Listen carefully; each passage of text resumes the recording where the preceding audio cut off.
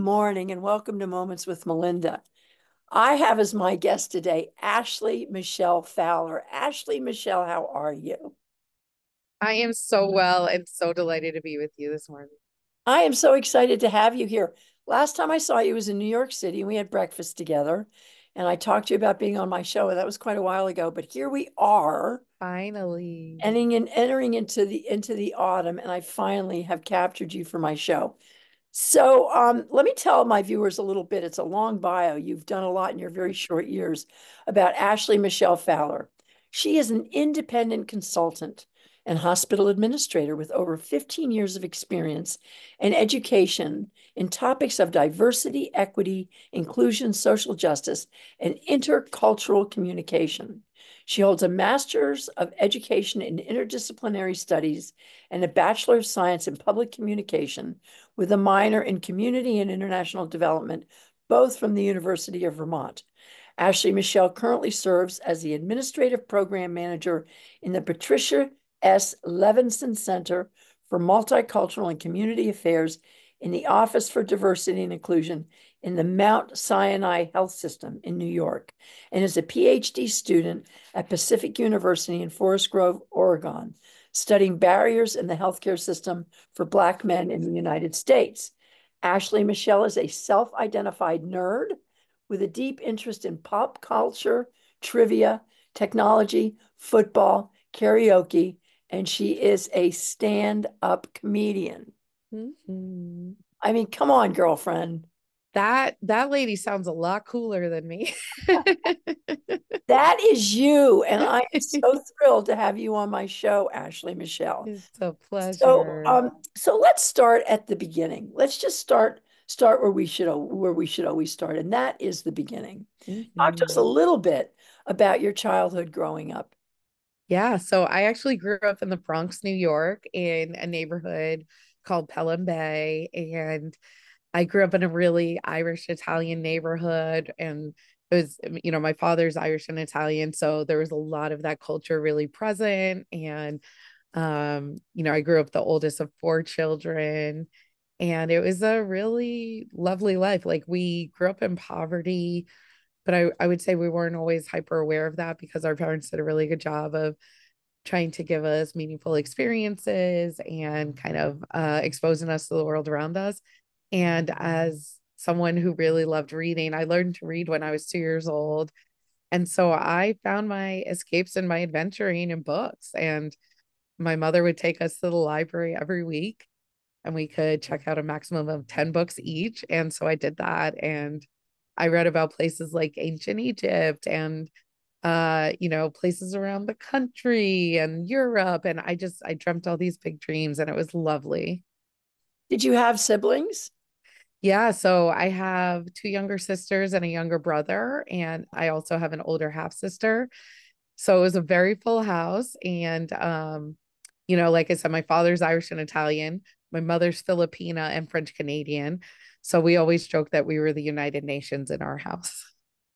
So, that's fascinating. And so, did you get a lot of culture injected by living in New York? Um, Yeah, yeah. New York City is just like it's international culture in a daily dose, So, we would go to different businesses around town and each were owned by folks of different ethnicities, and you hear different languages being spoken, and you have different types of folks in your school. And so it was just like it was a really beautiful thing. And actually my father worked in the city, so in Manhattan, and he would commute in every day, and he would take us into the city sometimes for just like more exposure. And one of the areas that he was really plugged into was the unhoused community. And so he just really got to know the folks that were in the neighborhood around his workplaces. And he really took time to see them, to understand their humanity, to know their names.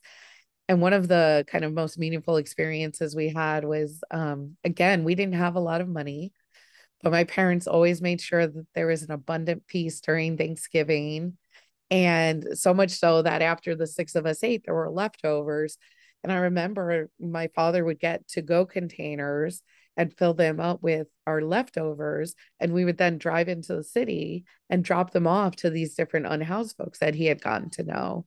And so it was just a very developmental experience for me to not only see the unhoused folks as humans and complex beings, but to kind of have that value of service instilled in me at such a young age. Well, I was going to ask you how you had the greatest impact on your extraordinary journey in life. Um, would it have been your father? I would say, certainly both of my parents, they were, even though neither of them had graduated from college, they had their high school diplomas and they were really passionate about education. And so they made sure that our house was filled with reading and learning and that we were committed to our schoolwork. And then my grandmother, so my mother's mother, was like my best friend. And she was so special and we had the most brilliant connection. And she just loved on me so hard and prayed over my life every single day. And we lost her a few years ago, but she was someone who I could spend hours with on the phone. And she just, she was a French Canadian immigrant who was schooled in Cuba and then moved to the US in her teens and taught herself English by watching television, met my Filipino grandfather, got married, raised a family of six, lost my grandfather when she was in her 40s, and then continued to raise her kids and then be a loving grandmother. So I was very blessed that I had a lot of folks in my corner. And I would say also my teachers were really amazing. Like I just have very supportive educators who always helped me believe that I could achieve things that wouldn't seem statistically possible given my circumstances.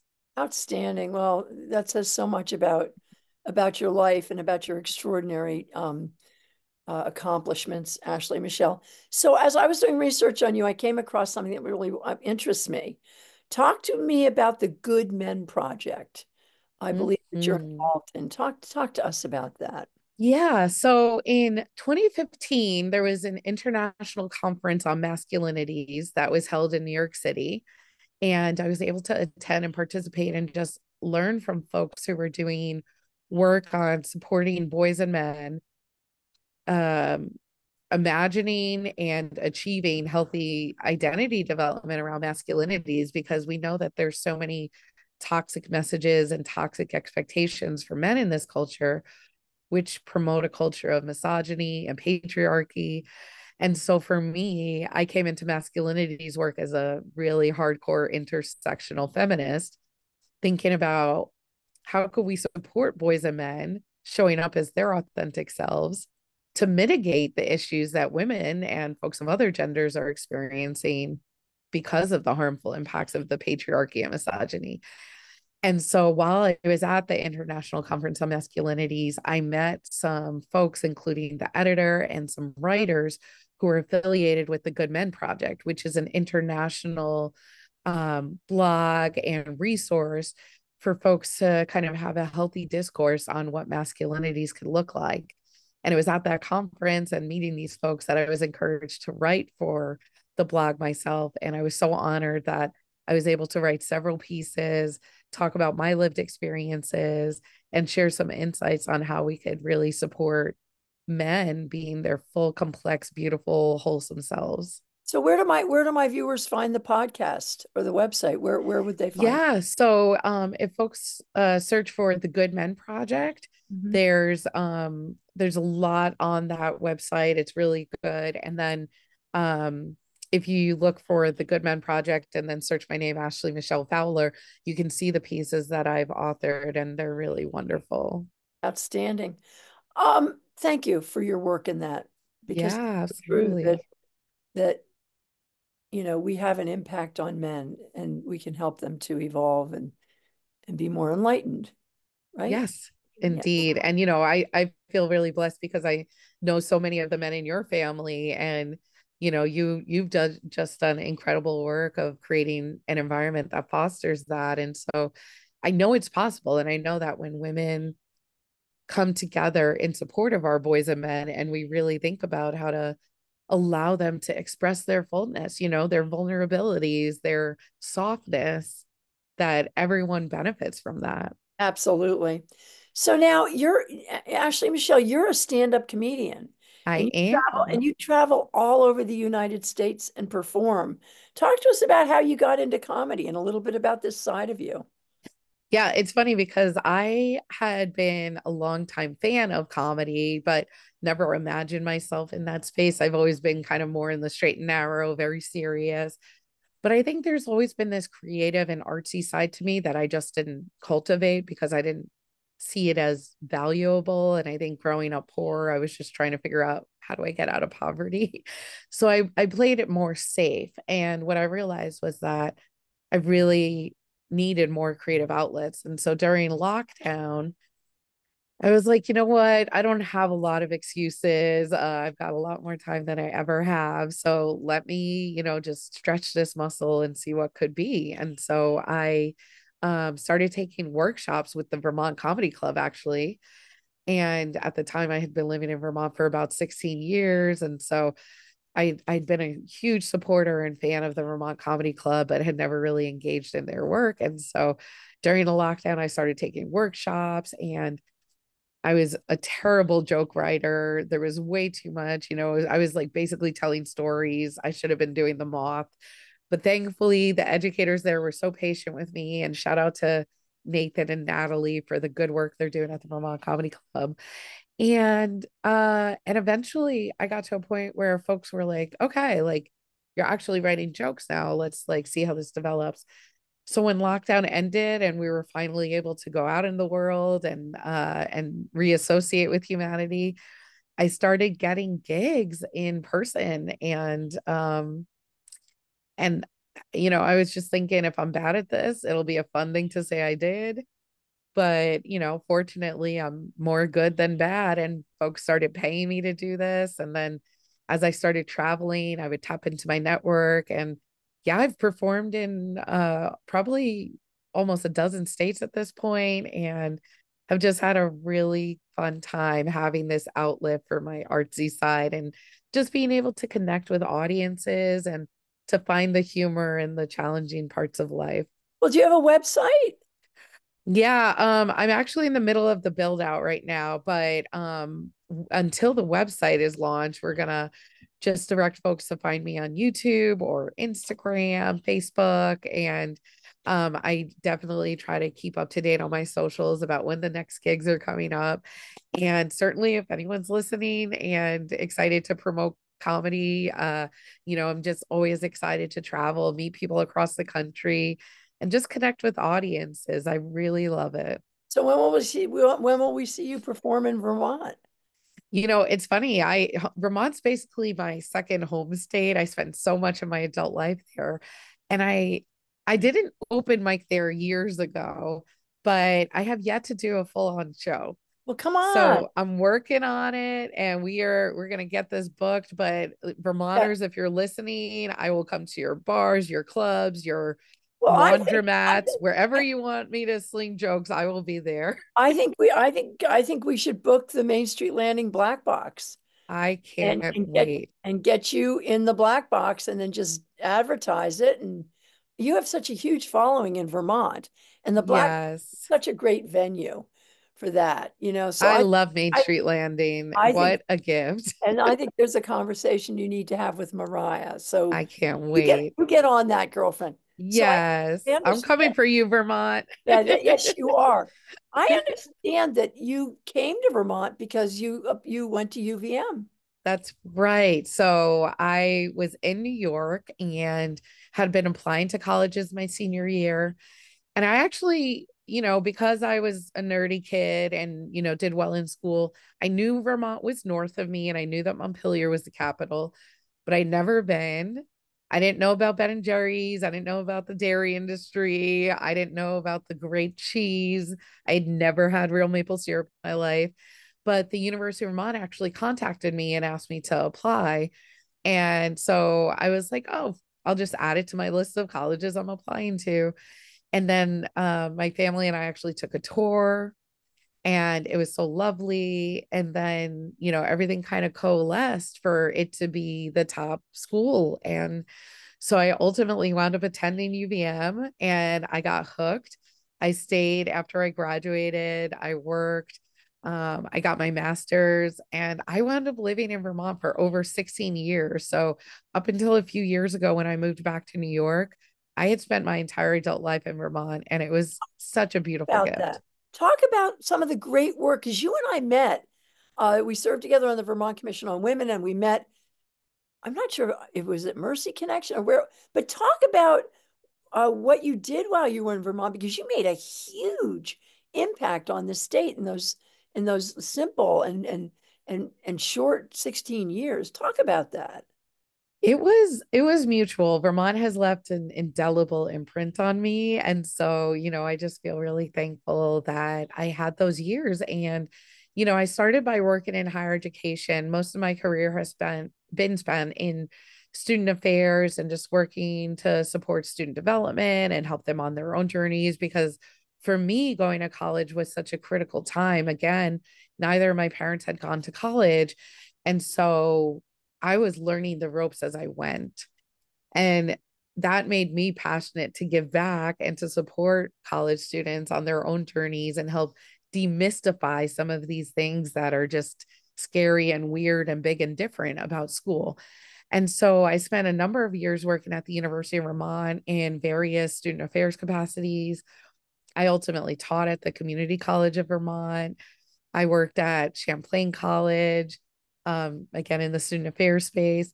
And then I also had this great gift of being able to work in the nonprofit educational space at Mercy Connections, Where we which met. is an incredible educational nonprofit in Burlington.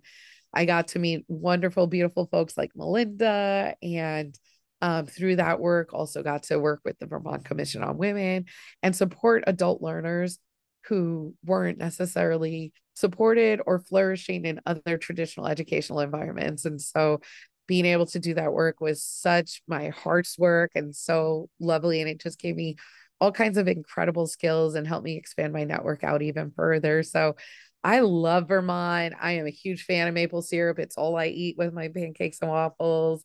I became really outdoorsy there. I didn't really have a lot of access to the outdoors in New York, but I'm proud to say I've hiked all the big peaks in Vermont and, I've camped and had such incredible experiences. And frankly, it made me bold enough to go other places. And so one summer I spent interning in Wyoming and I did some whitewater rafting and backpacking and all kinds of kooky things. So my time in Vermont really transformed me in the most beautiful ways. Well, I think you transformed Vermont. I mean, in 16 years, and you were so young. And you just talk about climbing that ladder and crashing through the glass ceiling. So thank you for your service to Vermont. So what inspired you to leave? What was the inspiration for you to head back down to your hometown of New York?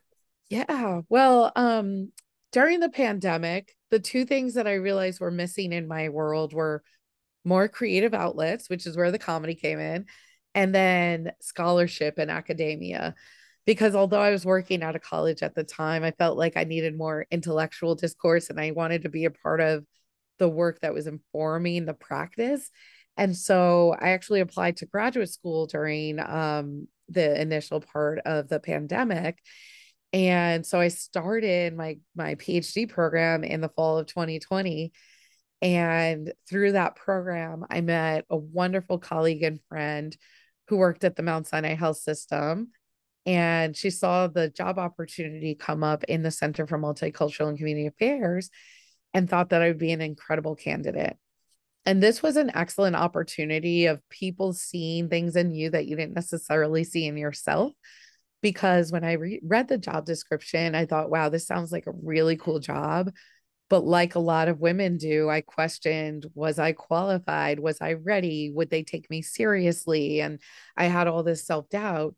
But I had this friend and cohort mate who really championed me. So she encouraged me to apply, and I put my application in. And then she put me in touch with the hiring manager, and everything moved so quickly. And so I remember I sent in my resume on a Wednesday. I was interviewing for the position on that Friday. The following week, I had a second interview. And the following week after that, I was offered the job. And so during lockdown, when everybody's kind of isolated, I had to decide within a couple of weeks if I was going to pick up my life of 16 years, move it back to the city during the pandemic when New York City was actually the epicenter of what was going on, and work for this health system.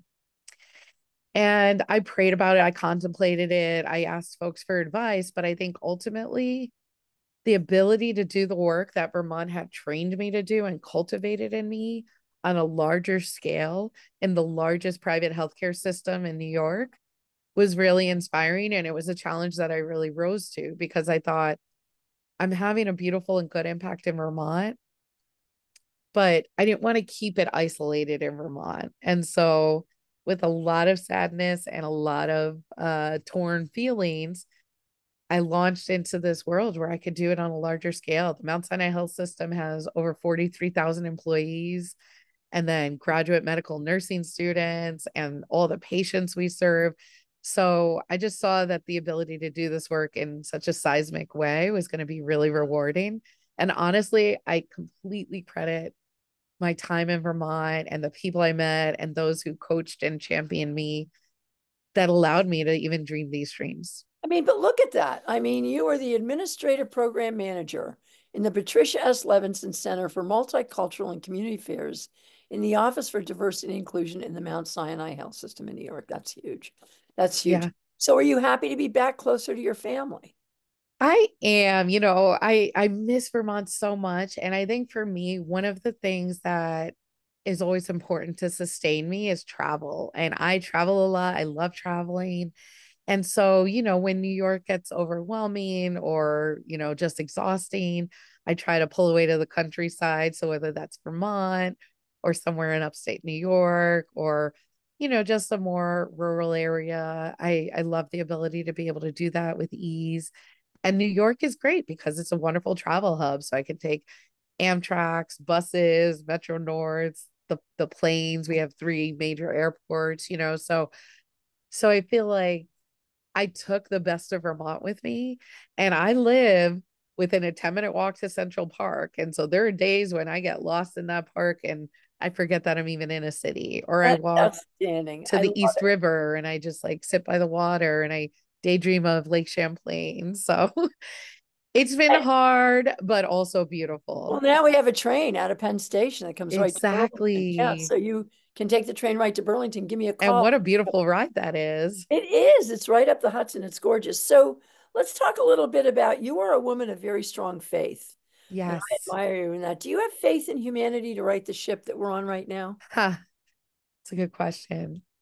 I think that my faith reminds me that there's something bigger than humanity and bigger than all of us, which that's really where I rooted in is that even when we as humans miss the mark, that there's a protective guiding force that's going to keep us kind of correcting the course. But I also do believe that I would say my belief is that most humans are waking up, trying to add good to the world, trying to do their best. And there's always bad actors. And I think that sometimes we try and we're misguided and we miss the mark. But I think that there is a lot of genuine desire for goodness, for joy, for improvement. And I think that we just need to keep finding our ways to come together because there's so much trying to divide us, to distract us, to keep us infighting. And I think when we start seeing our commonalities, our threads, our shared humanity, that's when we do our best. And so I don't think I have faith in humanity as a whole to do the right thing and to get us to where we need to go. But I do think that there are a lot of people who are trying to keep the focus there. Well, that sort of segues into my next question. So what wisdom and advice would you give to our youth on how to navigate their world with the climate crisis, attacks on our democracy, women's reproductive freedoms, being eliminated are economic inequality and racial, ethnic, and Semitic racism, just to name a few of their many challenges for our children, for our kids Yeah. growing up. I don't know if you have youngsters that nieces and nephews, but Oh, yeah. you must be a mentor to a lot of young people. What are your words of wisdom? What do you tell them about the world that they're growing up in? Yeah, I think one of the things I always try to remember is if we look back at history, young people have always spearheaded the most significant change and civil rights movements and activism in our world. So I tend to try to get adults to listen to young people because I think that we often think we know what we're doing and we forget that it was in our youth that we were able to make the changes. So I almost kind of just defer to the young people to say like what should we be doing? What do you all see as the challenges? But I think that the advice and the insights that come from age is that we can teach young people how to keep their passion and fire in sustainable ways so that they're not burning out and they're not becoming cynical and jaded because that's so easy to do. And I think sometimes when we're not strategic with our passion, we don't have the largest impact that we desire. And so I always try to work with the students I work with my niece and my nephews, with anyone who I can support in their own developmental journey is to study the expertise from those who have come before us and to understand that while we have these hero figures and people like Rosa Parks and Susan B. Anthony and Martin Luther King Jr., right? Like we have these heroes, but we don't always get taught the entire systems that were behind them and the nameless people that allowed them to flourish. And so sometimes young people try to be martyrs and they try to do it all themselves. And I say, no, like we need to come together. We need to have a lot of strategy and we need to be really thoughtful and intentional about how we pursue what we're doing. So I say, let the young people tell us what the problems are and how we should solve them. And let's be there to support them, not burning out and being able to do it in a measured way so that their impact isn't lost. Do you believe that kids are getting much more engaged now than than they were maybe 6 years ago, but that they're getting more engaged? And I mean, because Yeah. between you, I think 60 million people, old people, have passed on, and now there's a whole new generation of like 45 million new youngsters who are coming Yes. to voting age. And I think we're seeing a little bit of a shift uh, in embracing, all the sort of progressive rights that they're not putting up with the racism and the kind of the ugliness that I think they've been seeing. Yeah. And I They're think, enlightened. the status quo is being challenged in a beautiful way. But, I would say young people have always been the most engaged and the biggest thought leaders.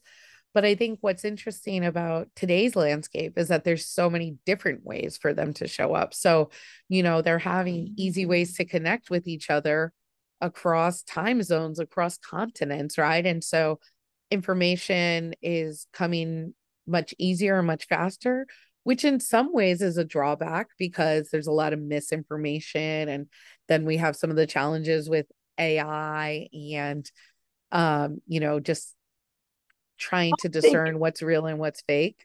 I think it's great. And I have a really Yeah. hard time with people my age, just disparaging this social media. I mean, these kids are so intellectual and so aware. Yes. And when I look at a 13-year-old today, and when I was 13, and how uneducated and unaware I was of anything, and these kids, they're on top of it all. It's amazing. Yes. And I look at your grandbabies, and this is where I have hope. Like when people tell me like that things are hopeless, this is why I work with college students and now medical and graduate students. It's why I look to the young people in my world because they give me hope. Look, I mean, just this very special shout out to Rowan Riggs. Like what a brilliant mind, thinker, artist, like the discernment and the wisdom that Rowan puts out into the world, like that alone gives me hope, you know? So I just think, and you know, your grand girls are just phenomenal, brilliant, empowered, gorgeous young women. I like I think we need to do less talking at young people and more listening to them. Absolutely. Bravo to you. Bravo to you. Well, Ashley, we're coming to the end of my show. And I just want to tell you that you are an amazingly gifted and accomplished woman and a dear, dear friend. And I hope I get to see you up in Vermont soon, sharing your comedic talents. And I think we need to get on that really soon. Yes, I can't Schedule something wait. in the spring or whatever when the weather's better and get that in the books. We can Yes. have everybody come down to the black box, all of your followers. I mean, there's hundreds of people who have followed your career and have just so adored and loved you. And I think it would be great to get you back up here to do one of your shows. Oh yeah, and you know, I will say as much as I love Vermont, there's a lot of humor to be had in some of the quirkiness of it. So we'll Absolutely. have a good laugh together. It'll be a good time. Well, let me help you make that happen, my I darling. would love that. And to my viewers, thank you for being with uh, Ashley Michelle Fowler and myself today. I am just so delighted to finally have this interview with you. And Same. and I wish you all a beautiful day. It's a sunny, sunny September day in Vermont, and I wish you a beautiful day and get out there and enjoy it. And I will see you very soon. Thank you Take for being on. care. Bye bye, my darling. Bye bye.